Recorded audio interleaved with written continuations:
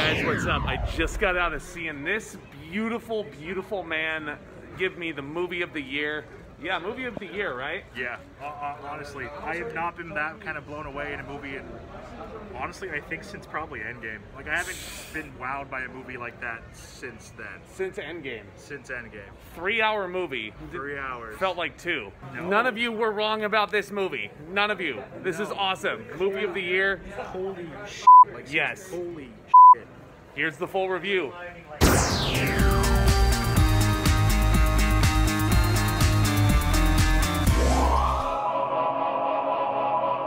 So yeah, instant reactions leaving the cinema as opposed to just a normal cold open. Let me know if you guys prefer this down in the comment section below. That was a lot of fun to do. Shout out to my buddy Cisco from the Spoken Misc podcast over on Spotify. Go give him a look. Those of you who have been following me for a long time, you already know that Matt Reeves' The Batman was my most anticipated film going into the year 2022. And lo and behold, oh my god, we have a lot to discuss, but fear not, this is going to be completely spoiler-free. I will be doing a live stream a little bit later on in the month to go into further details that I really want to talk about right now. But for right now, if you haven't seen the film, you're safe with me. As I've mentioned, this was of course directed by Matt Reeves, and we follow a younger Batman played by Robert Pattinson, who's only about 2 years into the job. He's venturing into Gotham City's underworld when a sadistic killer known as the Riddler leaves behind a trail of cryptic clues. And as the evidence begins to lead closer to home and the scale of the perpetrator's plans become clear, he must forge new relationships, unmask the culprit, and bring justice to the abuse of power and corruption that has long plagued the metropolis. The reason why this movie was my #1 isn't necessarily just because Batman is my favorite comic book hero and all that. That was certainly a big factor, but it was also because of Matt Reeves' involvement. He has not made a single bad film throughout his entire career. War for the Planet of the Apes specifically, I consider a masterpiece. Dawn is fantastic as well, but it's War that I really think examines the characters in a whole new light that we had never seen before. And let me tell you, if War for the Planet of the Apes was his masterpiece, The Batman is his fucking magnum opus. He directs this movie like he's running out of time, like his life depends on it. This is really what I wanted a Batman movie to be for the longest time. A noir-style mystery. A detective film. A lot of Fincher elements in there. It reminded me a lot of Seven, actually. That was mainly in the dynamic between Batman himself along with Jeffrey Wright, who is brilliant as Commissioner Gordon, by the way. It really does feel like a Brad Pitt-Morgan Freeman-style relationship. You know, solving crimes together and whatnot. Him throwing up the bat symbol into the air because he needs help. It feels very reminiscent of a Fincher film to me. I don't know. But all the better for it. And this is a Matt Reeves production all the way to the very, very brim. He directs this action even. It's so meticulous, and the crafting of it is just absolutely breathtaking. I was riveted from the very beginning. And it's just the way he interprets certain characters, like Batman himself, which I'll just go ahead and address right now. Robert Pattinson, I don't want to hear any detractors saying that this is a poor casting choice right now, because you guys should all go watch this movie. A lot of you are Batman fans anyway, so you were probably going to go and see it, regardless of what I may think of Robert Pattinson, and I love the man, but any detractors of his, it's all over. He's fucking phenomenal. And he plays Bruce Wayne and Batman equally as well as the other. I think he certainly tops Christian Bale's installment for sure. And it's all in the way he presents himself and the way he embodies this character. Even when he's not in the Batsuit, his posture, just the way he differentiates between Bruce Wayne and Batman, the whole arc he has to explore, why he's being Batman at this point in his life, because he's still very young. He's still not fully understanding why he's doing the things he's doing. Once he figures it out, and it's not like it's a story you've never seen before, even though it's not an origin story. He's already Batman when we meet him here. It's so brilliant. And again, it's stuff that I really want to dig deeper into with the spoiler stream, but stay tuned for that and we'll discuss it even more. I will tell you that Batman's introduction scene, certainly way above Michael Keaton's introduction as Batman. As fun as Christian Bale's first sequence in the Batsuit was in Batman Begins, why? Robert Pattinson's introduction as Batman is above all the others. It's not even close. And I mean, you've seen it in the trailer, I am vengeance and all that nonsense. He's beating the shit out of a poor bloke in the subway station. The thing that you'll notice is that Batman is coming out of the shadows, and you don't necessarily see him until he decides to show himself. That really adds to the aura and the mystique of the character that was missing for such a long time. And damn it, Matt Reeves and Robert Pattinson put this character together and pulled it off in the best possible way. This movie, typically, you'll not be hearing a lot of comedy. I'm just gonna let you know right now, you are not gonna be laughing a ton during this whole entire runtime, and it may sound like a bad thing, but it just makes you feel so riveted and entranced into this mystery. Notice how I said the word mystery right there. That's exactly what this movie is. This is a noir detective-style film in comic book clothing. And I think that is an absolutely outstanding choice. Now, granted, we have seen Batman solving crimes and solving mysteries in some more of the animated films, like the Batman Beyond series, but we've never gotten that in a live-action film like this, and I'm stunned, guys. I loved this movie so much. The casting, everybody is just so on point. You have Andy Serkis as Alfred Pennyworth here, so good, as he usually is. Zoe Kravitz playing Selina Kyle here. Now, we've seen Selina Kyle portrayed through Anne Hathaway and Michelle Pfeiffer more famously, but I don't want to necessarily say that Zoe Kravitz is the best yet. I haven't seen Batman Returns in quite some time, and Michelle Pfeiffer is still peak Catwoman for me.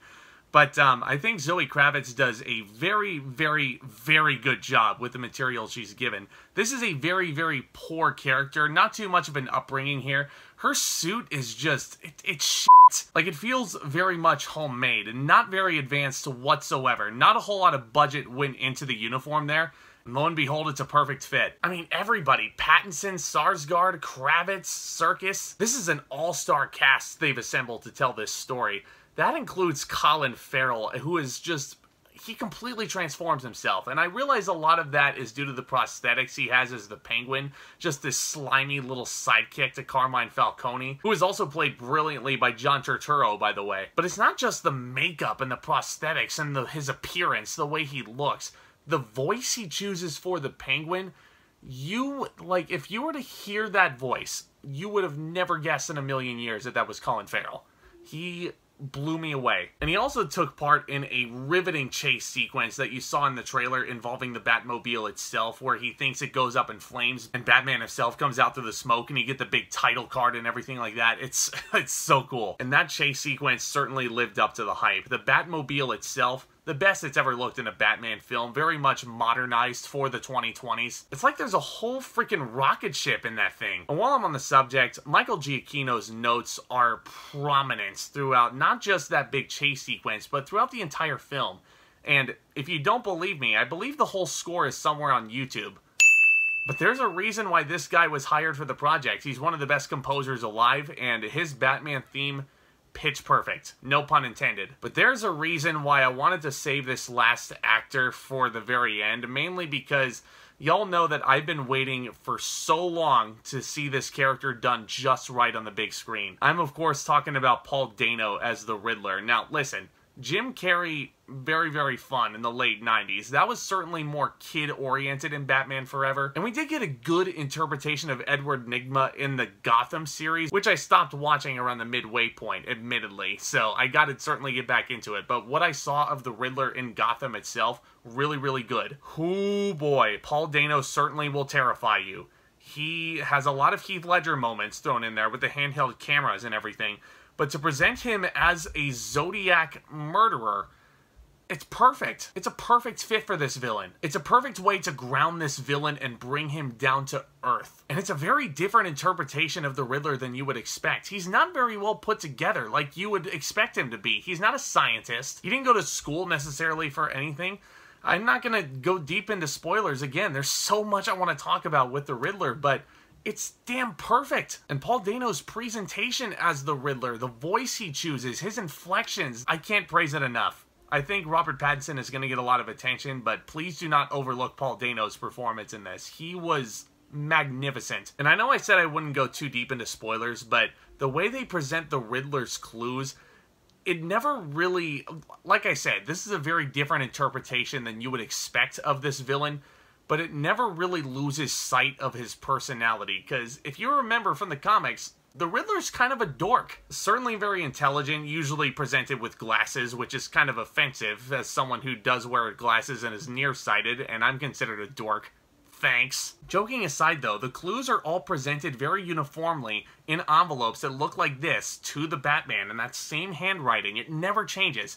But inside those envelopes are a bunch of Hallmark cards with some really quippy lines thrown in there. And some are romantic too, which is even stranger. But again, that just makes sure you never lose sight of the Riddler and his overall personality, and still pays glowing tribute to him in the comics.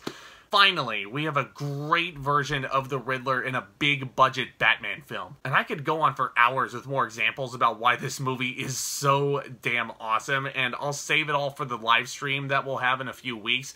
If I were to nitpick one teeny tiny little thing, and it really is getting down to it, guys, I'm not going to downgrade the film, obviously, but I'll just let you know.